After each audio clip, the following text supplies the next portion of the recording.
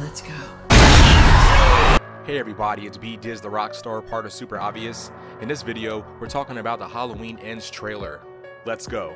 I'll start off by saying right away that I think the trailer was awesome for making me as a Halloween fan excited all over again that Halloween Ends is on the way. And the release date is scheduled for mid-October, which unfortunately isn't tomorrow, but it really isn't that far away. The main part of the trailer is a fight scene between Laurie and Michael. I was actually kind of surprised they showed us this much this quick, but I'm definitely not complaining. So far I can't tell how much Laurie is going to be in the movie. We don't know if this fight scene happens towards the beginning, middle, or end of the movie.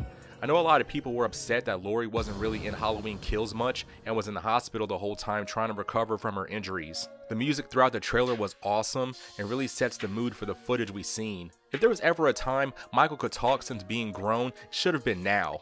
Especially in the fight scene where Michael could have been like, "Ah, I got your ass, I'm sick of this shit, I'm about to put your hand in the garbage disposal right now, you fucking bitch." And then she hits him with the headbutt like, "Ah, you just headbutt me right in the face, you fucking bitch." And then she stabs him with his own knife like, "Ah, you just stabbed me in the hand that's already missing fingers with this big ass knife, you fucking bitch." The movie is called Halloween Ends, but I'm still not really convinced that Michael is going to actually die. I feel that the Halloween franchise is way too big. I don't want any remakes or reboots as a way to keep Halloween movies going. And I definitely don't want the ending to be that the evil has been passed to Allison and now she is the one that will continue the killings after Michael is gone. I think that wouldn't be great at all and also kind of predictable. Of course, Allison will be emotionally messed up with her mom Karen being killed at the end of the last movie, which really shocked me by the way. We also see Allison in the trailer for about a whole 2 seconds. We see some footage of Michael attacking a few people, which are more than likely going to be dead.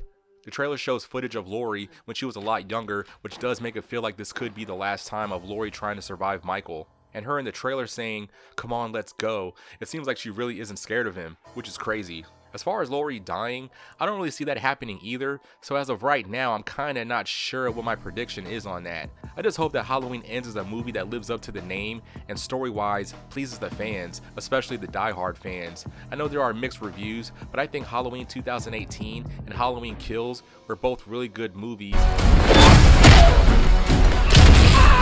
And hopefully Halloween Ends is great as well. But yeah, that's the video. Let me know in the comments how you feel about the trailer. Does the trailer have you stoked for the new movie? Like and share the video, subscribe to the channel for more content, and I'll see you guys in the next one. Totally for sure.